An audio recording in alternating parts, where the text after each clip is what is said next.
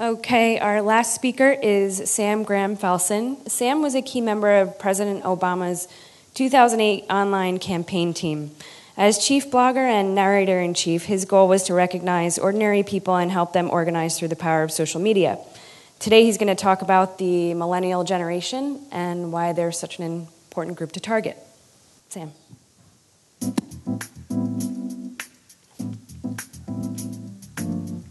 Hi, everybody. I actually came in from Ålesund, Norway last night. I bet there are some people who have been there or even from there.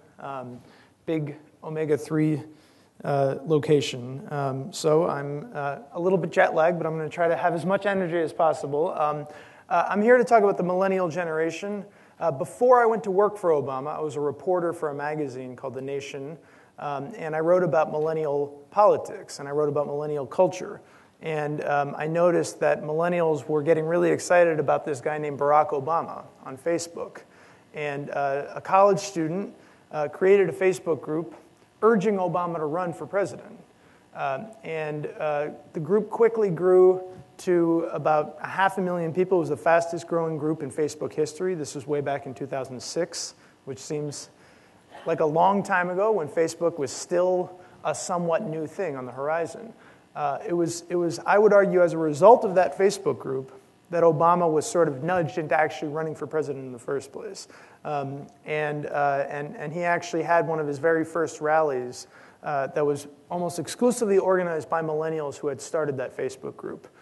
So they were absolutely critical to his success, to him winning the presidency. So I'm going to start off just by showing a quick video from the Obama campaign that I helped produce that really spoke to this millennial generation. I'll get into why after I show that video.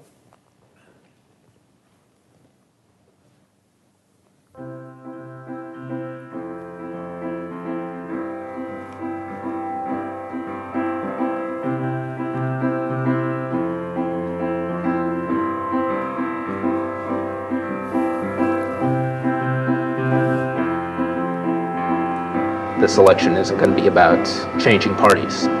It's going to be about living for every other American. That's what gives me hope.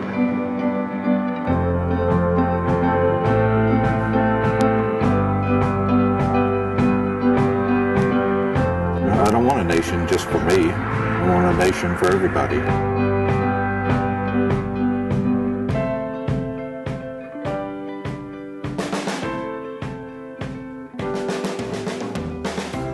You can't walk away and not feel hope and not feel that glimmer of light again. I don't think I was ever this interested in the voting process. It's the first time I've ever felt compelled to be part of a movement such as this. I'm going to get them back involved in this process. The grassroots level first, and then let it go. That's going to make me happy.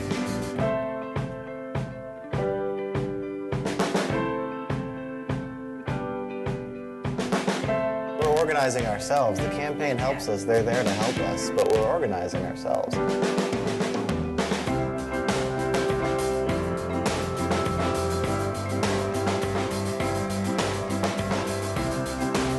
It is the relationships that we have with one another that is our strength.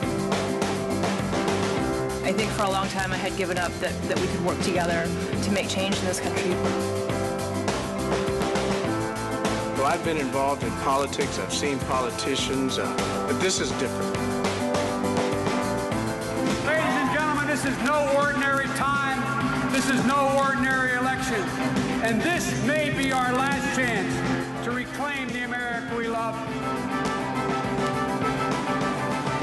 We are one people. We are one nation. And together, we will begin the next great chapter in the American story with words that will ring from coast to coast, from sea to shining sea. Yes, we can.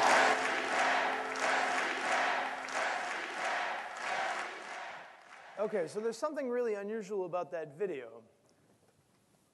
Whose face do you not see the entire time?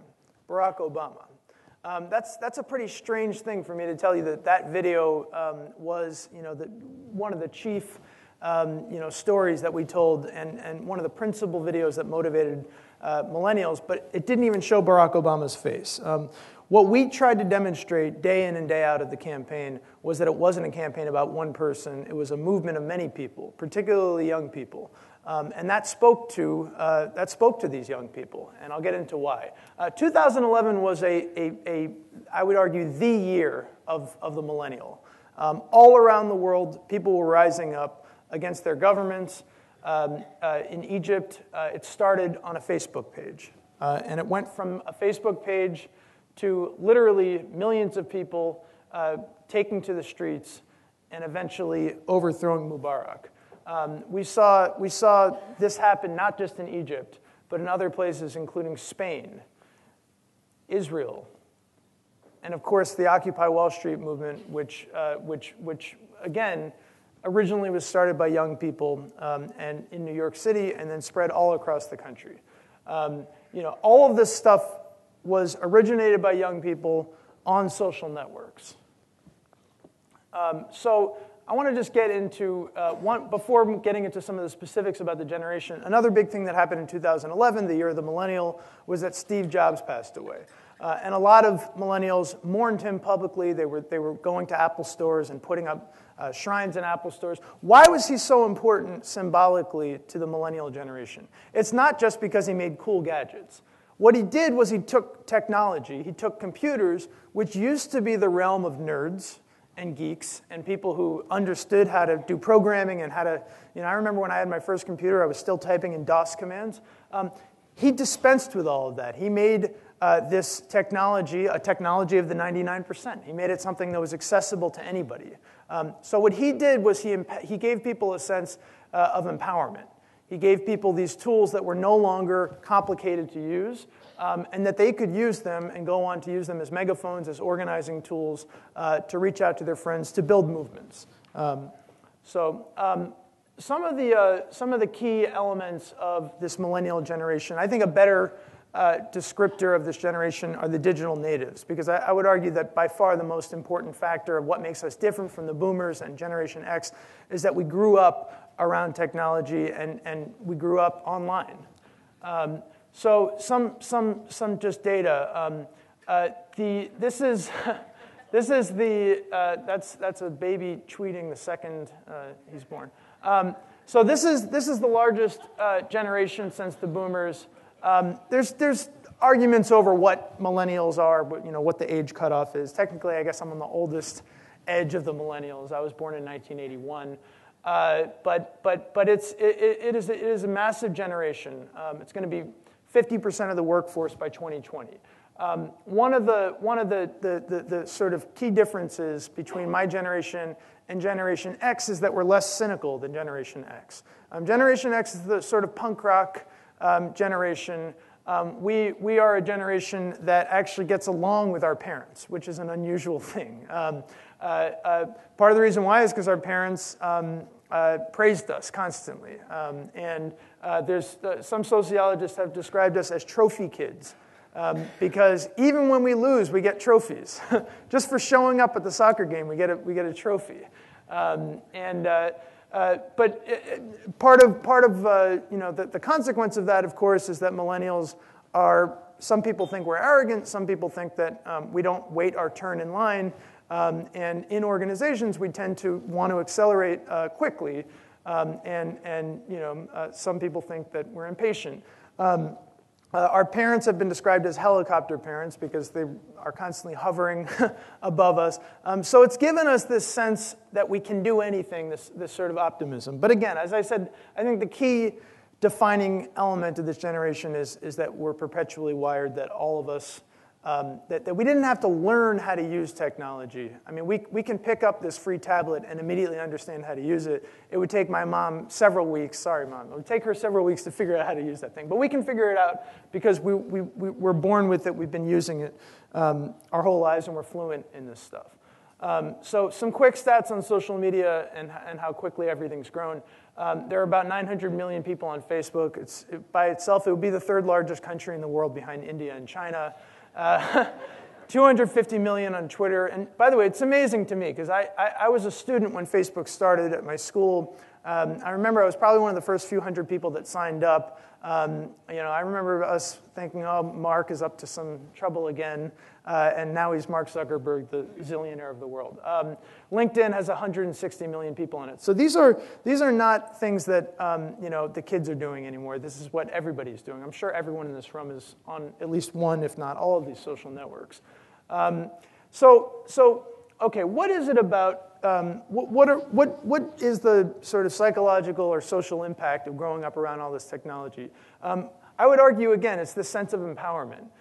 Think about Wikipedia. I mean, when I was a kid, I was doing a research project. I went to the Encyclopedia Britannica or some other kind of encyclopedia, and I thought, oh, you have to be a genius to write in the encyclopedia. You have to be an expert. You have to really, really know what you're talking about. You have to have some special degree from Oxford or Harvard or whatever. Today, literally a 12-year-old can edit a Wikipedia entry, in his basement while wearing pajamas. And by the way, Wikipedia studies have been done is about 98% as accurate as the Encyclopedia Britannica. So what does that do when a young person can edit an Oxford professor's entry on Wikipedia? It gives people this sense of empowerment. It gives them a sense that they don't need permission or titles or prestige to do things. They can just go do them because they have the technology to do it. They don't need middlemen to give them permission. There's really sort of a micro-celebrity culture in this generation. I mean, my parents grew up watching television, but if they yelled back at the television screen, it doesn't, nothing's going to happen. I grew up with the internet. When I didn't like something, I could talk back to it and make a difference. I could, in a sense, have my own following. Everyone on Facebook is, in a sense, their own sort of celebrity because they've got hundreds of people who are paying attention to what they're saying every second. And, think about it. I mean, before Facebook, the largest audience most people ever had was at Thanksgiving dinner, with their families. Now, every day, they're speaking to hundreds, if not thousands of people. 4 million tweets are produced per hour. 7 billion pieces of content are uploaded a week on Facebook. 1 out of 5 millennials have even posted a video of themselves online. A quote from a YouTube official: YouTube greenlights everything. Think about it. If you wanted to, be a celebrity, or if you wanted to be a comedian, or if you wanted to, make a movie, in the past you would have to go get an agent. You would have to go to Hollywood. You would have to talk to tons of different, directors and get a middleman to say, okay, we'll give you the green light. Now anybody who wants gets the green light immediately on YouTube. Justin Bieber, arguably the biggest, pop star of the millennial generation, started out on YouTube. He was just uploading videos himself on YouTube. Today, all of the top comedians start out by putting their clips on YouTube and going from there. There's also this culture of sharing. It's not just speaking your mind and telling everyone about yourself. It's about telling people about your preferences. 82% of millennials have joined a brand-sponsored Facebook group or Twitter account, and nearly half have joined more than 3. 60% of millennials go out of their way to actually rate products and services online. They want to tell everybody about what's good. They feel cool when they recommend something that's good. 47% write about their good experiences online, and 40% have also criticized a brand on a social network. So this is a generation that's empowered, but of course it's also a generation that is coming out of college or coming of age in this horrible economic climate.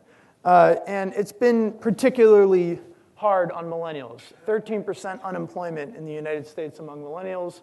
94% of college graduates are graduating with debt. So this is a generation that might be freaking out about their pocketbooks more than other generations. 25% are moving back in with their parents after living on their own. 20% have postponed getting married or having kids. And what impact is this having on consumer choices? Well, 60% are now saying that they actually choose a cheaper brand over their preferred brand. And they also go online to do research before just buying a brand. In the past, there might have been a more casual consumer decision. Now they're actually saying, well, I'm going to go do research. I'm going to find a website that gives me a better price on this product. The interesting thing, though, about millennials, again, we have this deeply sort of ingrained optimism as a generational culture. 90% of millennials, even in this horrible economic climate, say that they earn enough now, or at least they expect to earn enough in the near future. So this is not a doom and gloom generation at all. And a key to the economic recovery, a lot of economists talk about, is that millennials are still willing to spend money, especially when it comes to new technologies or anything that's on the cutting edge, because being on the cutting edge is a part of what's cool to millennials. And I would argue you could apply that to stuff that's not just talking about iPhones, but about health So part of this optimism also comes from, it goes along with a sense of social responsibility. This is a very socially conscious generation. It's of course a generation that overwhelmingly helped to elect Obama. 66% of my generation voted for Obama. So why is this generation so socially conscious? Part of it is because it's such a diverse generation. When my parents were kids in the United States, they went to school with all white people. I mean, today, 40% of Generation Y are people of color, and of those, 50% are Hispanic. There's widespread support for things like civil rights and gender equality. And as a result, it's a generation that's much more likely to support products based on the social values of the companies. So I would argue sustainability, even if it's maybe not as big of a concern for the wider population, for millennials, it's going to be a big concern. So it's something you guys have to think about. I'm going to show you some quotes from companies that are now among the biggest companies in the world. I want to put a ding in the universe. Don't be evil. 140 characters can change the world. All right, the first quote is from Steve Jobs. Apple, most profitable company in the world. The quote is not, I want to make as much money as possible. It's, I want to put a ding in the universe. Don't be evil is Google. And of course, 140 characters can change the world is from the CEO of Twitter. These are the kind of values that millennials have. They're excited by messages that incorporate social consciousness. So just to wrap up, I have a few more minutes. This is a profoundly oversaturated culture. And we see about 3,000 marketing messages a day. As a result, they said we're sort of tuning out the normal kind of marketing messages and going out and doing research on our own. 87% are going to multiple sources before buying a product. They're doing the research. But the most important factor is that they actually, they're not going to necessarily trust a television ad or a print ad or a radio ad. They're going to trust what their friends are telling them on social networks. So I'm just going to close with a few examples of how we're able to so successfully market to and reach young people during the campaign and tap into some of these generational trends that I've been talking about. Number one, we showed a profound respect for our supporters, particularly our young supporters. We gave them exclusive privileges to show that we really meant it when we said this campaign is about you. It's not just about Barack Obama. For example, when Obama was announcing who his vice presidential pick was going to be, the traditional way of announcing this is you go to the most important journalists in the country and you leak the information to them. We actually did something the opposite. We said anybody who signs up for our SMS program or gives us their email address, we will email you or text you the second he makes his decision. So we are going to give you this exclusive information that everybody wants first to demonstrate our respect for you. The second big factor is that we listened to them. We really listened. It wasn't a one-way, old-style communication program where we just said, this is our message, take it or leave it. We were constantly saying, here's Obama's health care plan, but we want to hear your ideas. We want to hear your stories. And if they're good and if they're interesting, we might even incorporate them into Obama's program. We also wanted to demonstrate that we were listening when they weren't happy, because your consumers or your followers sometimes get annoyed at you. And I think a lot of businesses have been reluctant to embrace social media because they don't feel comfortable engaging with critics. They would rather ignore critics and press on. That's the old way of doing communication strategy. But we had the opposite approach. We said, we have to listen to people even when they disagree with us. So one big example when this happened was Obama changed his mind on this pretty critical bill that would have allowed the government to, some people said, spy on citizens by looking into their phone records. Obama argued that it was a national security measure. His critics said that it was spying. 20,000 people joined a group on myBarackObama.com. That was another thing that people said we were crazy for doing. We allowed anybody who wanted to create a blog or a group on Obama's website. 20,000 people created a group saying, we want Obama to give us back the donations that we gave because we're so angry that he changed his mind on this policy decision. Unless he changes his mind again, unless he re-reverses course, we want our donation money back. And 20,000 people signed up for this group. Now, that's not 20,000 people in the corner, or down the street. That's literally 20,000 people in your home, basically banging on the front door, telling you that they want their money back. So we had to figure out what do we do about this. I had access to a big red delete button that was tempting to click. I didn't click it because I knew that the worst thing you can do is try to delete something on the internet. It just creates this horrible ripple effect where thousands more people are going to join the group, and it could have grown bigger and bigger and bigger. So what we did is we went to Obama, we talked to him, and we told him what happened, and he wrote a really long, thoughtful response to these people, and we posted it on the blog. And he told them, I'm not going to change my mind. I'm staying put with my decision, but I respect you, and I want to tell you one other thing. It's young people like you who are savvy and using technology to organize to get my attention, to get 20,000 people to come into a group on my own website protesting me, that are the key to this campaign. I need you guys. You guys are arguably some of my most valuable supporters because of how empowered you are and how good of organizers you are. And so I'm not changing my mind, but I really hope I can continue to have your support. And what was amazing about this is that even though he didn't cave to their demands, he showed that he was listening. And almost everybody said that we could keep the donations, and many of them actually doubled their donations because they were so impressed that a politician actually listened.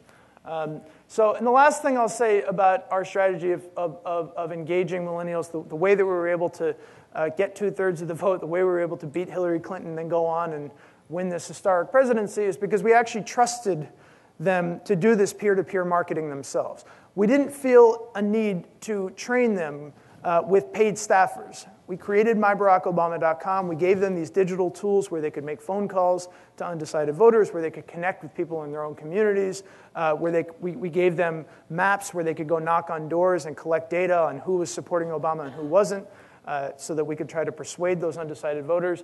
It was because we trusted these people who had no experience, who had not necessarily like a fancy diploma, who weren't trained by any paid staffer, and we gave them the tools to go out and organize on their own. That's how we were able to win the election. We knew that this was a profoundly empowered generation that if left to their own devices, we could trust them to go out and advocate on our behalf. We didn't have to obsessively control them and tell them what to do. And that's a huge, huge part of, I think, the shift in marketing is, will companies loosen up a little bit, realize that they don't have to control messages all the time, and realize that if they empower their most passionate supporters and advocates to go out and spread the word themselves, it can make a giant impact on their industry. So the last thing I want to say is just, social media is clearly the way to reach this generation. I'm not saying television isn't important for marketing. It still is, but in a few years, every new TV is going to be connected to the internet. So we're going to see this hybridization where TV and the internet, there's no difference. Everything's going to be on demand relatively soon. But this is a generation that can be reached by social media. It's a generation that is culturally ingrained to respond to social media and peer-to-peer recommendations rather than old-style marketing. And social media has to be social. You can't take the old style of one-way communication and just plant it on Facebook and hope it's going to work. You can't take a TV commercial and just throw it on YouTube. You've got to do something that feels YouTube-y, that feels more authentic, that feels more conversational and human. And basically, at the end of the day, I understand that a lot of businesses who are used to doing marketing in a certain way feel hesitant and tentative about embracing social media because of all the risks involved with losing some control of your message. But clearly, the benefits, I believe, outweigh the costs, especially in a field like yours. You can think of yourselves as an underdog field because so few people in my generation have embraced it so far. Obama was an underdog candidate. If he hadn't embraced social media, he never would have become the president of the United States. It was because he took the risk and embraced this new empowering technology that empowered this young generation that he was able to sweep his way into office. So thanks very much.